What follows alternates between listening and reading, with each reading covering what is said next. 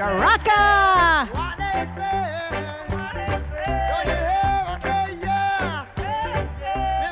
Good afternoon, Democrats. How you doing? Come on, how you doing? Sorry, it's Dr. Daraka. He's got his PhD.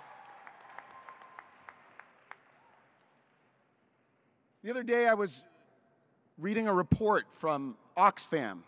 I'm sure many of you have heard of, a very well-respected international development organization. They released a report that I haven't been able to get out of my head since I saw it. It said that the richest 85 people in the world,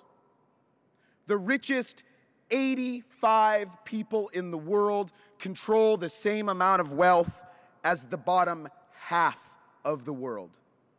That's 3.5 billion people. 85 people, 3.5 billion. Unless you think that that's just something that happens over in poor countries, our country, shamefully, is a leader in that trend. In fact, the United States ranks 4th in income inequality after just Russia, the Ukraine, and Lebanon. That means that the 47% under the margin, the poorest 47% of America, has zero wealth. I didn't make that up. Zero wealth. That means no money in the bank, no equity in a home.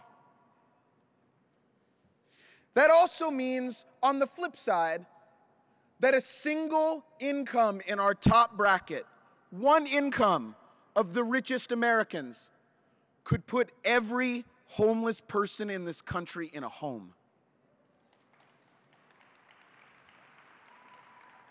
We talk a lot as Democrats, as progressives, as liberals, about eradicating poverty, about bringing people up.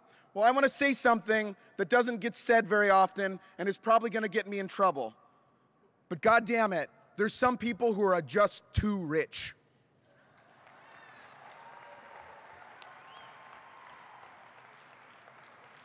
Now, the good news is that history is extremely clear, crystal clear, that this level of inequality can be pushed back, that we can make progress and live in a more just society. And history is so clear that it has given us a very, very obvious path to get there. We know exactly what builds an equal society and an equal economy, and it is working men and women sticking together and organizing to bargain collectively with their employers.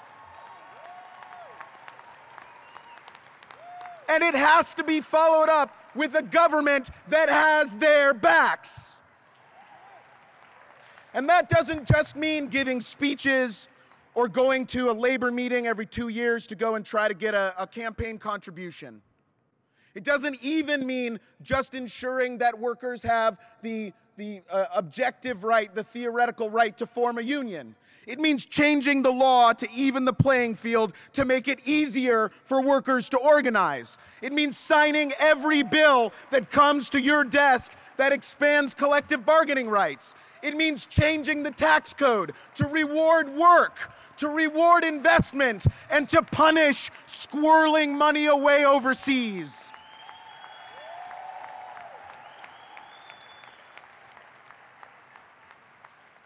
I have trouble, I have to confess that I have trouble articulating myself about economic inequality. I have trouble talking about it because it's so hard not to get choked up in thinking that you could fill a double-decker bus with people who control the same amount of wealth as 3.5 billion people. And how did we get this far? We didn't get this far down this road by losing a single election or a single ballot measure or even a few elections. And we have to be honest and we have to say that Democrats bear responsibility for this reality. We talk a lot about the 1990s, the boom, boom, go, go 1990s. where our policies absolutely did grow the economy and create an incredible amount of wealth. But it was in the 1990s when wages were stagnating. It was in the 1990s when our party shamefully began its love affair with garbage so-called free trade agreements.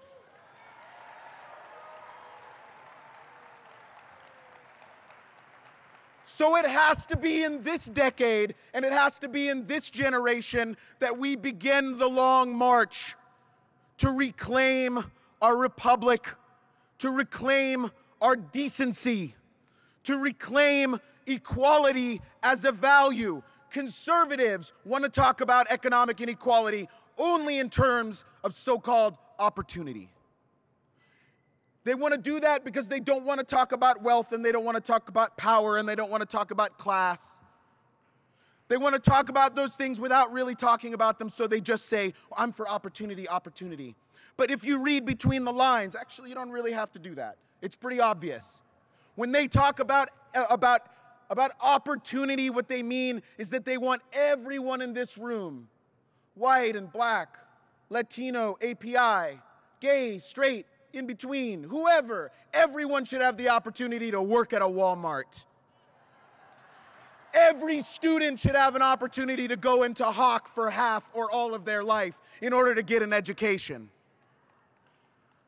Every boss should have an opportunity to fire you if you come to them and ask for more.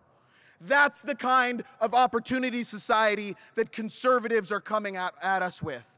And we have to respond by being brave enough to talk again about equality in its own right. Because so many of the issues that we care about are really us talking about equality without talking about equality. When we fret over our education system and we talk about so-called failed schools, what are we talking about? We're talking about schools in which parents are working 4 jobs between them and can barely afford to send their kids to school with shoes. And then somehow we think if we test the hell out of the teacher, that the teacher's gonna teach away economic inequality.